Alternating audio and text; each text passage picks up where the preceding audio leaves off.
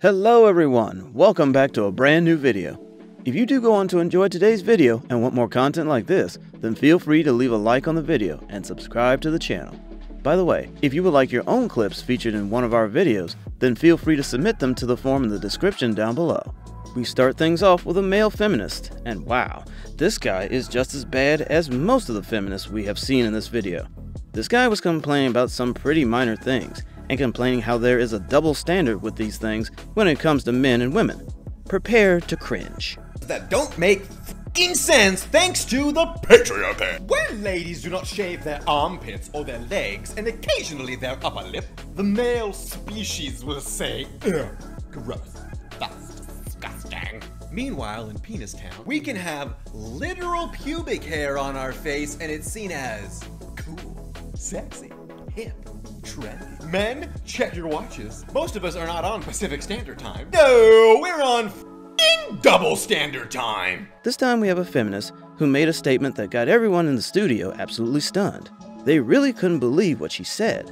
She was speaking on equality between women and men, and she made a statement about child custody cases, and well, what she had to say had everyone in disbelief. A woman in the studio had to correct her on her crazy statement. Between the kind of equality that you're talking about, which is you're basically saying that women shouldn't have, money to provide for their children. Men shouldn't have to pay money to provide for their children. When men actually petition for for custody of their children, they're very likely to get it. What? That's actually not true. That actually is. That is total bull. When men actually request custody of their children, they almost always get at least joint custody. Men always lose custody battles. There's a huge... and they almost always get joint custody. I mean, there's a very big difference. Caitlin Bennett is at a protest asking people some questions about why they are protesting and what their thoughts and opinions are. That's all she wants, but the protesters, for some reason, do not like her and won't answer her questions. One even started insulting and touching her. It was very weird, and all Caitlin could do was laugh. There they are touching me again. Very cool, I like your hat, that's very cute. Your button says F the NRA. Can you go more into depth about that? You and the NRA, f*** off. You're so mad.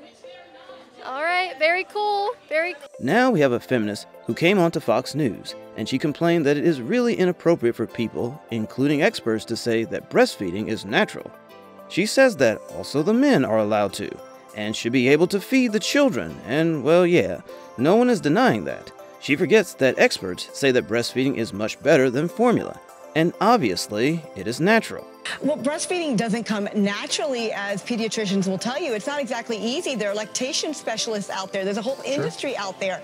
So breastfeeding isn't exactly natural. It doesn't come naturally to women. So what they're saying is, which I'm so happy there's a study out there that are finally letting women not have this guilt trip, that it's okay to hand the formula over to daddy, to the men, and it's natural for a man to feed a baby. So they're saying that only a woman able to feed a child is inappropriate.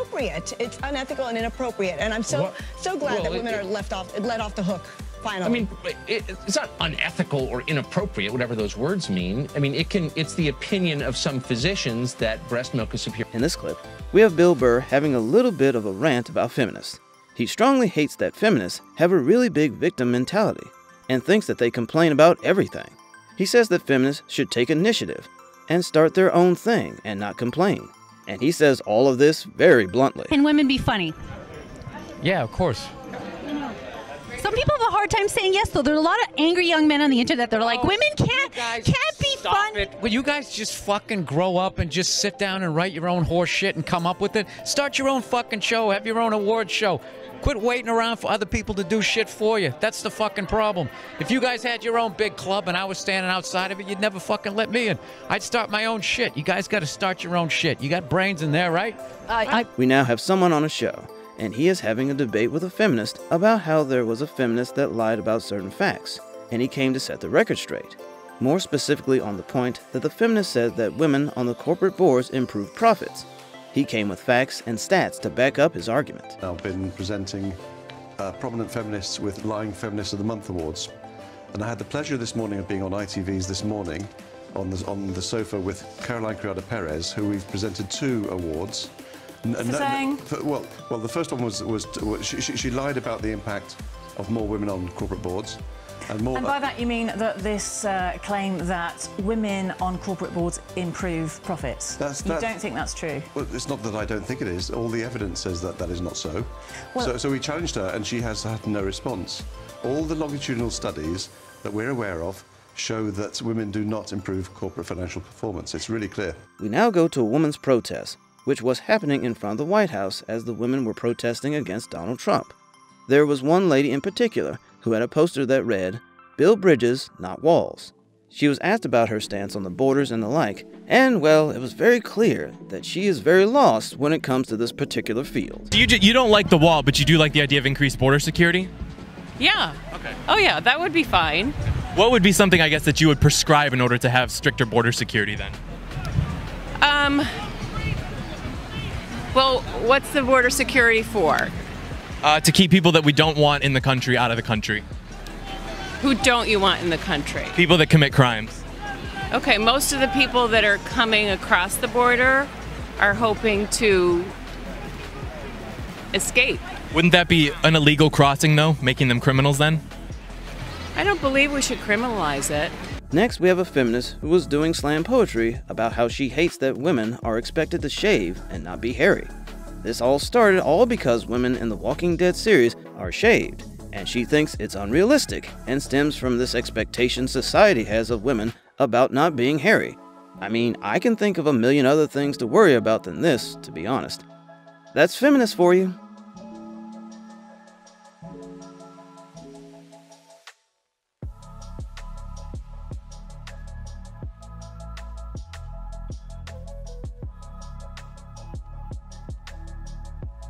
Now we have a very weird feminist who decided to record this video at the gym for some reason. In this video, he was trying to explain if a man gets physical with another man, it doesn't make them gay, and that they just like the act of getting physical itself. He goes into a lot of detail about it, and it just sounds so ridiculous. We've heard many crazy things, but this is right up there. Those were about straight men having gay sex, and I'm getting activity again in comments that people don't understand that straight men can be attracted to the sex act, but not to the man. Straight men having sex with men doesn't cancel somebody's heterosexuality any more than a straight woman having sex with a woman cancels her sexuality. And it's not about bi erasure either. Please don't say that. Bisexual men are attracted to both men and women to different degrees. Straight men are not attracted to men. They're attracted to the sex with men. Could some of these men be gay or bisexual? Absolutely. But that comes over time, and that's a trajectory that only they can be in touch with to figure that out, not the therapist. And we end things off with this feminist on a CNN show who seemed to be part of a panel of guests, and they were all having a debate. This feminist got into a heated debate with a woman on the other side, and well, the feminist's head was absolutely boiling. She was extremely triggered and shouting at the woman she was debating with. The woman did not need to do much to get this feminist completely angry. And wait a minute. No, you can't ask me a question. Because you can't answer the question. Oh, you can't ask me a question, honey. I can't answer, so don't even try. What attracted the father of the Orlando terrorist to your candidate? He's a mentally ill individual who ran for president. I get it. Pardon me? What attracted him to your candidate? And your answer was he's mentally ill. His answer. Thank you for watching this video. If you enjoyed the video, then feel free to leave a like and subscribe to the channel for more content like this and much more. Goodbye for now, and we'll see you next time.